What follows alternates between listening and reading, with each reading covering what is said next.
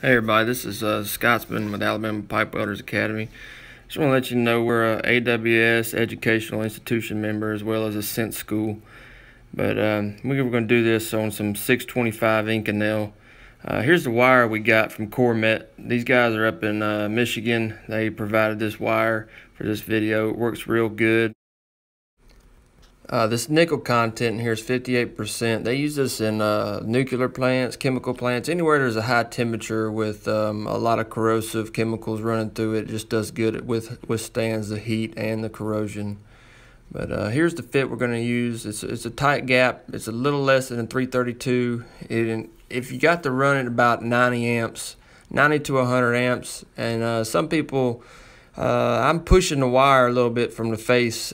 A lot of people might want to put a little land on it. You'll have to play with it to see, but it's a dead puddle. As you can see here, the flux around this rod, I like to scrape it off one side, but I ran it on this one with the flux all the way around that wire.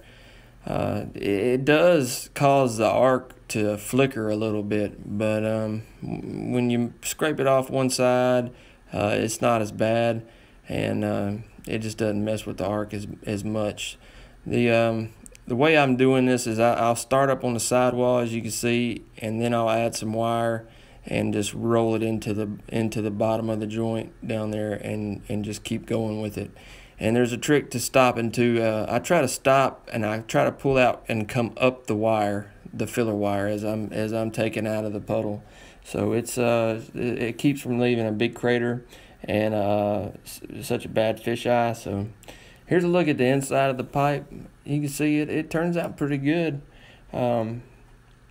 It's shiny. There's no wrinkles. It looks decent. The flux pops off, and here's a look at the top side. So it leaves a pretty bead inside and out.